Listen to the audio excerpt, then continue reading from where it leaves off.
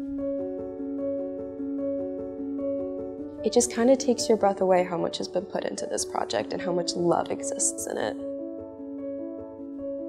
At the time, the community was struggling with what is HIV/AIDS, and do we support people that are living with that, and if we do, how? And so we are able to bring it here to create awareness about the disease that was affecting people everywhere. You can actually look at every single quilt online, but you don't get the vastness of the size when you see it until you see it in person.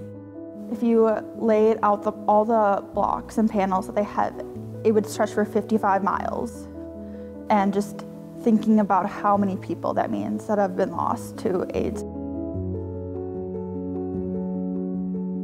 It was breathtaking. The moment we got told they were here, we got so excited and we came down to the first floor. It's the only floor that has space big enough to unfold them all because we had to do a check on them. I saw a number of names on there of people I actually knew and went to either college with or met their close relative who brought issues here when the panel originally came.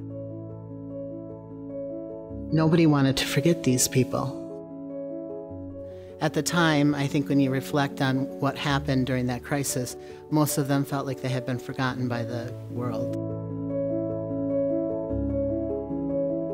Those people aren't just statistics or numbers. They were people with real lives who had family members affected as well. When people were making the quilt panels, they were obviously going to be filled with so much emotion just from the person making it. And being able to see it in person and feeling those emotions come through the quilt.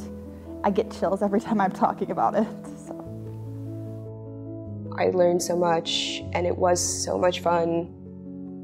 Like, now I have to do this more. I want to learn more about this project. I want to see if there are more quilt making projects.